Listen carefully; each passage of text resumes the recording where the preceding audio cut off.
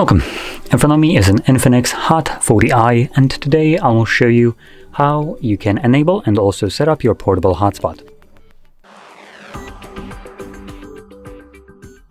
So to get started, you want to pull down your notifications by swiping down from the top of your screen, and then swipe down once again to extend the little field right here, which will also show you actual names for these toggles.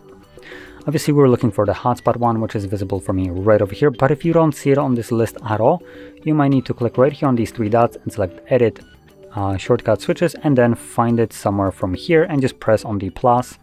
Once you go back, you should have access to it from there.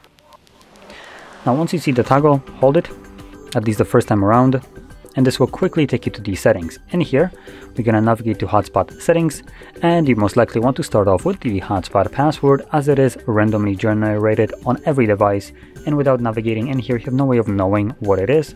But better off, I recommend just removing it and setting up your own new password, which would need to have at least 8 characters in length. That can be letters and numbers, doesn't really matter.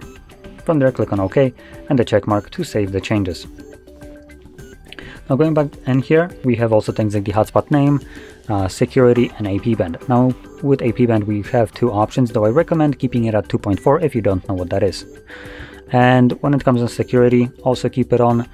If you turn off the security, at that point, anyone can connect to your hotspot, which that's not very beneficial to you. In any case, we can, come on, there we go. You can close this now and find a toggle and simply press on it to enable it. Now on this device, even though it's giving us two options for the 2.4 AP band and 5 GHz, it still turns off Wi-Fi, which is a bit weird, but just be mindful of that.